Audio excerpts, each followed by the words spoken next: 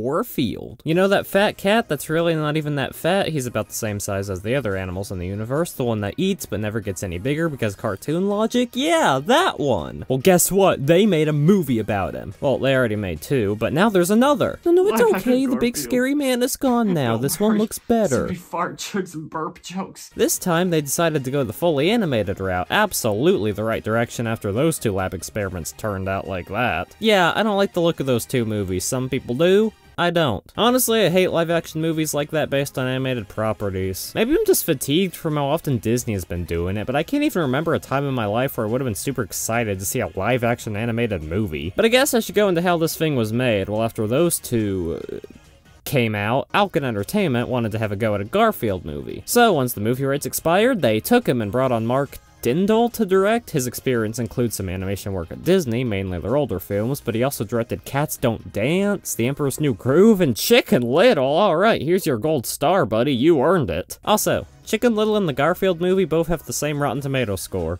One of these movies doesn't deserve that. I'm not gonna say which one, just know it's one of them. Paul A. Nope and Mark Even More Nope and David Reynolds were brought on to write the screenplay. Couldn't find that much on the first two, but David Reynolds co-wrote the screenplay for Finding Nemo. I wasn't expecting that. And Jim Davis was involved as the executive producer. I'll talk more about that later. Chris Pratt was brought on to voice Garfield. Yes, Chris Pratt showing off his voice acting chops after his performance in the Mario movie. I actually didn't mind Pratt in the Mario movie. Sure, he sounded nothing like Mario, but after 5 minutes I was completely used to it. But he learned from that movie and tried harder in this one, right? You know, to really understand everything, I'm gonna have to take you back to where it all began. Oh, look, use your normal voice for an animated character once, shame on you. Do it twice, still shame on you. Twice in a row, he doesn't even try to do any kind of interesting voice. Very flat performance, but I'll wait until the end of the movie to talk about him. And Samuel L. Jackson as Garfield's dad. Honestly, not a fan of celebrities replacing actual voice actors, but that's just how the world works now, and I like him. Good performance. Now, the animation is not as accurate to the comics as, say, the Garfield show, but that's probably for the best, since that show looked kinda creepy. The Garfield movie was released on May 24th, 2024 and grossed $257 million against a $60 million budget. The critical response was pretty negative. I personally don't think Rotten Tomatoes scores are reflective of a movie's quality, but 36% isn't that great. I prefer the audience score slightly more though, and that has an 80%. Funny, the last animated movie Chris Pratt was in also had a lopsided critic and audience score. 5.7 on IMDb, lower than Despicable Me 4. This is why I hate movie review websites. Most critics thought it strayed too far from Davis's original creation. Some also said the animation looked bad. One reviewer from The Guardian even went as far as to call it a foul feline origin tale littered with product placement. Oh goddamn. Me personally, I've watched it 3 times at this point. It's okay. But I like to wait until the end to share my thoughts, and we've already talked enough, so let's get into the Garfield movie. So the movie starts with, I've never heard of that studio before. Never heard of that one either. Or that one. Or that. Have any of these studios ever even made an animated movie before? Oh, Alkin Entertainment made one missed call. Great. Fantastic even. And looking at the rest, nope. What about Prime Focus? Literally couldn't even find them under that name, but I found D&EG Entertainment, so I'm assuming that's it. I don't know why the names are different, though. Looks like they've worked on some smaller films and projects, like Intergalactic and Nanoma. Never seen or heard of those, so I don't know if they're good. But they also worked on Under the Boardwalk. Well, okay, then forget everything I said, you get a pass. What about One Cool? They've made films such as... I don't think I like One Cool. Seems like mostly Japanese films. The most well-known one they've been involved in is probably Vivo. They're also working on the Angry Birds movie 3, so congratulations, One Cool. You're now on my top 10 what the f*** animation studios list. Finally, Wayfarer. Founded by Justin Baldoni, never heard of him. Couldn't find a ton of information about the animation branch of the company, but this appears to be their only animated film. Well, after learning all that, I think Garfield's totally in good hands. Anyways, the actual movie starts with Garfield ordering food, typical Garfield stuff. We also get to meet Odie, and Odie sounds very weird to me throughout this movie. He sounds like he's voiced by a real person, because he is, but it's very obvious. Like, I don't know, I think they would have been better off just using stock dog sound effects. He takes us into a flashback where his dad leaves him in this crate. Oh yeah, I'm spoiling it now because it's super obvious. That's his dad. But he didn't raise Garfield to have a good attention span, which ends up coming back to bite him because Garfield smells and sees food and leaves. We're thrust into Mama Leone's Italian restaurant where John is eating and is all sad because he sees all these families having fun. Then John, why are you here? You could've just stayed home and ordered out food. Nobody wants to see you here sulking, so just... What? Okay, sorry. John lets Garfield in and he violates the whole pizza, so John orders more food. But remember, Garfield and patience don't go together at all, so he's already exploring the restaurant looking for more food. John goes on a wild goose chase trying to find him. Eventually he finds him. He gets harassed by this lady who works there that I get the vibe kinda wants to f him, and he leaves. He tries to leave Garfield, but after realizing he doesn't have a home, he chooses to adopt him. Wonderful backstory, then boom, we're thrust right into a title card and a tie-in pop song with the movie, because that's the rite of passage in most movies nowadays. You can't call yourself a true Hollywood movie until you've wasted more of the budget than you'd like the public to know on an artist to write a song for you. Well, we hear this song, which is alright, I guess. I don't know, I'm not a song reviewer, I'm a... wait.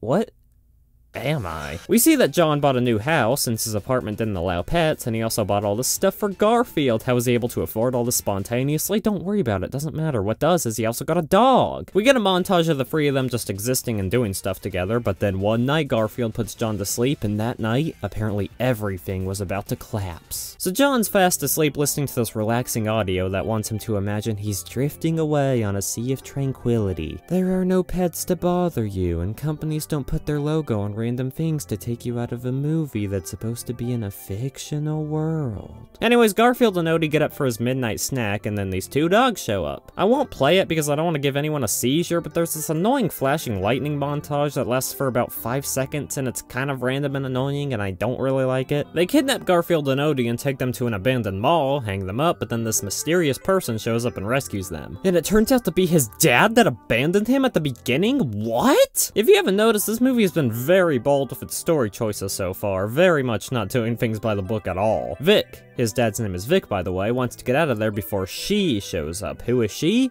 Her. This is Jinx. She is definitely a very energetic character, and her voice actor definitely does a good job portraying that. She's just a little bit too over the top for me, but I'm sure she has her fans. She invites the three of them to sit down, and she explains that she came here looking to be a star at this feline talent contest. Now you're probably wondering, Zach, why do some animals in this universe get adopted by owners, but others are famous and independent? Don't worry about it, it doesn't matter. She fails and is all alone. That is until Vic and her crew take her in and they're all a big happy family. Until one day she got caught while they were stealing some milk, and now she's pissed at Vic since he never came back for her. Instead, she had to spend all that time in the pound until she met these two dogs, Roland and Nolan. They're like her henchmen in this movie, but I probably won't mention them again until the end because that's when they actually contribute to the plot. They broke her out, and now she wants him to pay her a quart of milk for each day she was in the pound, which thanks to Odie I found that is 1,675 quarts of milk. And Garfield and Odie have to tag along too. Why? Because we need a movie. Come on, you should know this by now. Well, actually, she says it's because she enjoys seeing them suffer together. She also literally eats this bird that's been following her around, which honestly is probably my favorite part of the movie. I know there were kids probably asking their parents, Mommy, was the bird okay? Here, let me answer that for you. No, the bird never shows up again in the movie. He died. Probably a slow and painful death. I love it when children get scarred. Garfield is pretty pissed he has to go, but Vic's excited and they go to jump a train. Oh, we also see John find out Garfield and Odie are gone. It's a running gag throughout the whole movie that he's stuck on hold with the pet finding place, so I'll just mention that here so I don't have to bring it up multiple times throughout the movie. Back to Garfield, they get on the train and he and Vic get into an argument over how terrible of a dad he is. Oh my god, throughout this whole movie, Garfield won't shut up about how much he hates Vic and how awful he is for abandoning him. This might be fair for Garfield, but for we, the audience, we literally saw him for like 6 seconds at the beginning and that's it. Like, why should I be invested in the relationship when I don't even know how it was? Maybe have a little montage of Garfield and Vic play at the beginning and then have him abandon Garfield, that way we're more invested in their relationship? But no, instead Garfield just seems like he's overreacting throughout the whole movie. So they reach Lactose Farms, which is the place they originally stole the milk, but they've beefed up security since then. Now you're probably wondering again, Zach, how come in this earlier shot you can't see all these buildings in the background, but in this other one you can? Look, Chris Pratt raised his rates, and we had to cut the budget somewhere. Luckily, that's when they run into Otto, one of the mascots for the farm. He used to live on the farm with his love interest, Ethel, until the corporation that moved in took him away from her. Why? Don't worry about it, it doesn't matter. Vic is able to convince Otto to help them in exchange for freeing Ethel, so he sets up this whole Mission Impossible style overview of the plan. The voice actor for Otto, Ving Rhames, actually was in the Mission Impossible movies, though I'll always know him as uses Cobra Bubbles from Lilo and Stitch. They go over the plan, but he's not convinced Vic and Garfield are prepared, so he puts them through this rigorous training exercise. They fail, so Odie ties them up to a tree until they learn to get along, which actually ends up working since Vic finally tells Garfield and the audience what happened that night. Turns out he left to get some fish out of the trash, but he got held up, and when he finally went back, Garfield was gone. Vic saw John had found him and decided to give him up to John, since he knew he would have a better life. Wow, how sad. If only the same misunderstood father-son relationship hadn't been done in a billion jillion other movies. Also, Otto says they're ready for the heist, since it would take too long to get them ready, yay. Then we get to see Jinx again. She calls up the dairy to tell them that there will be an attempt to rob them because she didn't care about the milk in the end at all? What? The workers at the plant take this information to the security officer named Marge Malone. I like her because she has a Karen voice.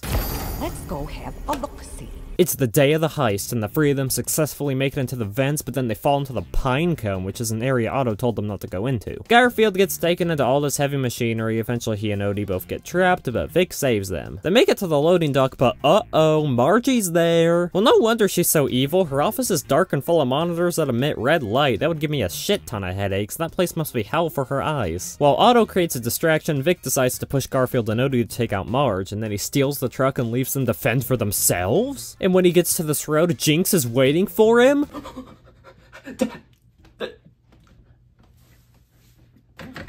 What? Apparently, like we saw earlier, it wasn't about the milk, it was about Vic's suffering, and since he got away unscathed, she has to find another way to make him pay. I remember I sighed so hard when I first saw this. This movie already feels twice as long as it is. You're telling me there's more? Garfield and Odie get taken to the pound, and when Garfield's complaining about Vic, all these other cats, who actually used to be a part of his gang, say that Vic would always leave heists to go see his kid, and he would sit across the street on an oak tree and leave marks in the bark each time he visited. Oh, that's actually a little— who cares? John's here! Everything's back to normal, baby. It would be kind of funny if the movie ended here, just with Vic dying. But nope, unfortunately movies have to be over an hour and a half at least, otherwise people don't call them movies, even though technically the threshold is only an hour. John's made a big feast for Garfield and Odie, but right as he's about to violate some more food, he notices the big oak tree across the street and goes over to see if Vic actually left marks in the bark. And it turns out he did, which means Vic didn't betray them, and he must have known Jinx wanted to do more with him, so that's why he left behind Garfield and Odie. But Zach, I hear you say,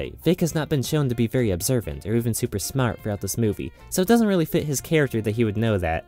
So how did he know that? Don't worry about it, doesn't matter, he just knew, okay? So Garfield and Odie go to save him, and they leave John again. And the Garfield movie flexes its animation muscles by having John appear in the living room window when the cake explodes, but then the next shot, he's in the kitchen next to the fridge. By going to Jinx's hideout, they find out she's planning on throwing Vic off a bridge, so thank goodness they're able to get into contact with Otto, and he's willing to help them a second time. This movie's like 10 minutes longer than it needs to be, so I'm kinda just ready to finish it. Otto swings Garfield onto the train, he and Vic escape, then they get cornered, but Garfield orders a bunch of food, and he attacks them with it while Top Gun music plays, because anything goes at this point, and we needed to burn for some more cash. Once the three of them are taken out, Garfield and Vic go to the back of the train, the three villains somehow show back up, they jump off, but oh no, the net's too tight, and they bounce back up to them. Well, looks like it's over. Please be over, please be over. Dang it! After seeing how nice their relationship is, Roland and Nolan don't feel like taking orders from Jinx anymore, so they let them go. This pisses her the f off, so she knocks them all off the train, but she also gets knocked off.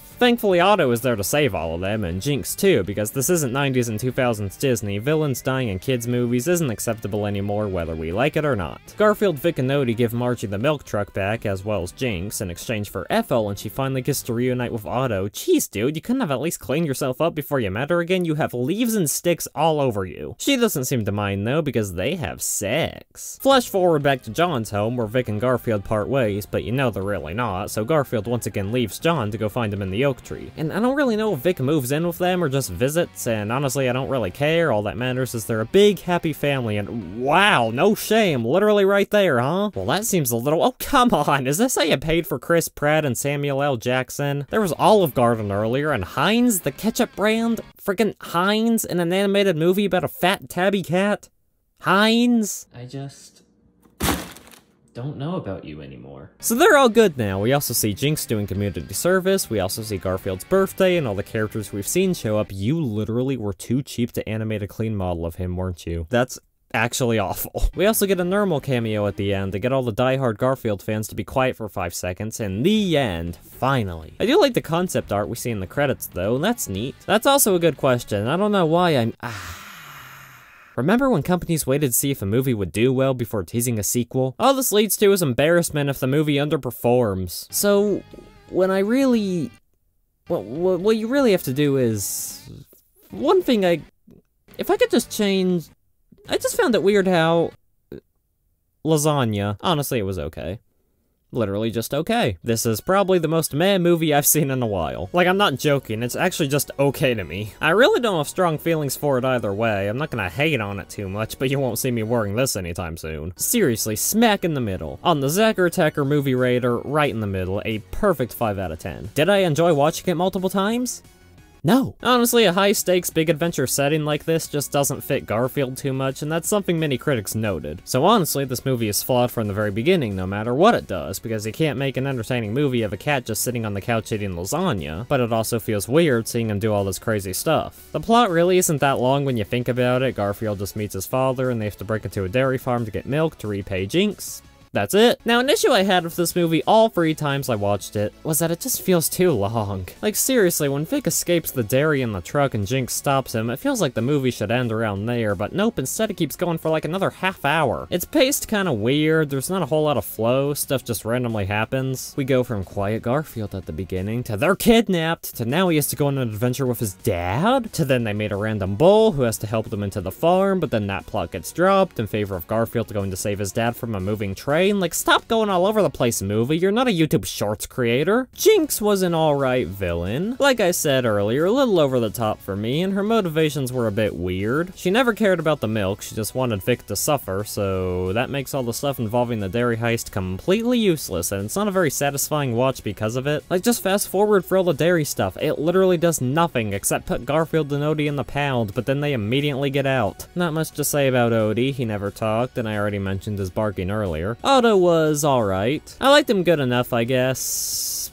Yeah. Also, let's talk about Vic. He was a fine enough character, but he and Garfield's relationship, as I explained earlier, was very much not handled correctly. We don't get the chance to learn who he is or anything, just boom, immediately gone. They should have done what I suggested, which is have a short little montage of he and Garfield having fun and hanging out together before he abandons him. That would have made it more saddening when he left, and we could understand Garfield's rage throughout the movie a lot better. But no, we know nothing about their relationship. Garfield doesn't even seem that sad when he leaves the alley or when John takes him home, so we're left to think neither of them even care about each other. Also, if Vic truly did love Garfield, why didn't he just show up to John's house? They try to explain this in the movie by saying he didn't want to ruin Garfield's life with John, but how would that be ruining it? John probably would have let you move in, since he literally did at the end of the film. Voice acting, Chris Pratt, honestly kind of a flat, unenthusiastic performance, just like the Mario movie. He didn't even try to sound like Garfield. Like, his voice actor in the fucking Garfield show sounds much closer to what I imagined Garfield sounding like. And it's not like all of his performances are awful. The main problem is that he's playing characters that already have predefined voices. Like him playing Emmett in the Lego movie. Doesn't bother me because he's an original character, so we don't have a baseline of what he should sound like. But with Mario, we're so accustomed to seeing him with an Italian accent that you bring someone like Chris Pratt with such a flat, deep voice, it just doesn't seem right. And Garfield has had lots of voice actors over the years, but I think the one in the Garfield show is my favorite. That just seems like what Garfield would sound like to me.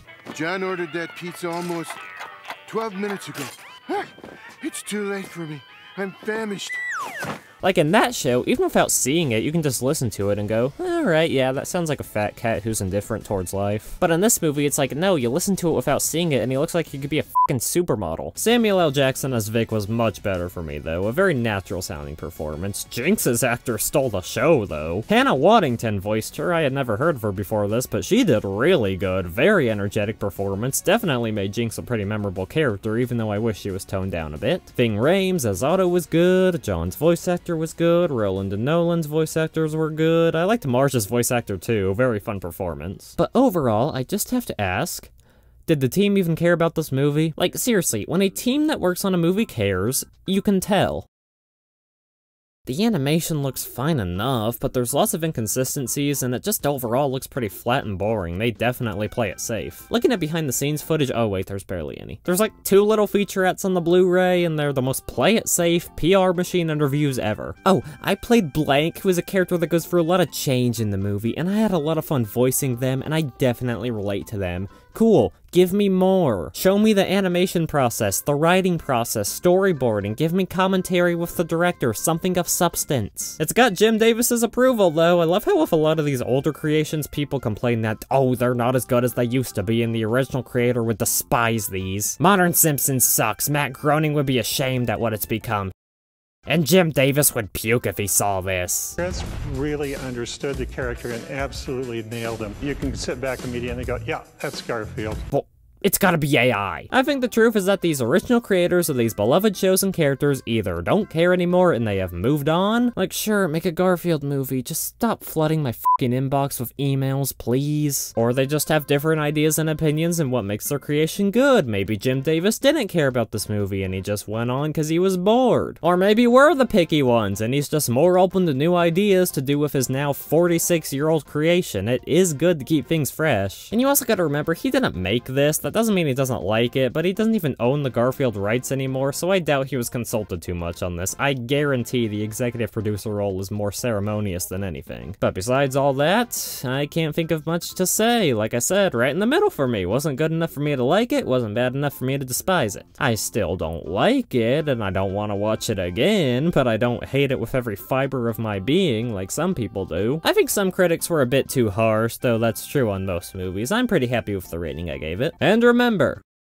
and as always, I encourage you to go watch the movie yourself if you haven't already seen it, since I cut out well over half the content in it to condense it into this 15 to 20 minute episode. There might be things in it you like that I missed, or scenes you find funny I cut out. And considering how much of the animation industry Chris Pratt is slowly but surely taking over, I'm kind of concerned about who he's going to voice next, right, Yoshi? You know, to really understand everything, I'm gonna have to take you back to where it all began.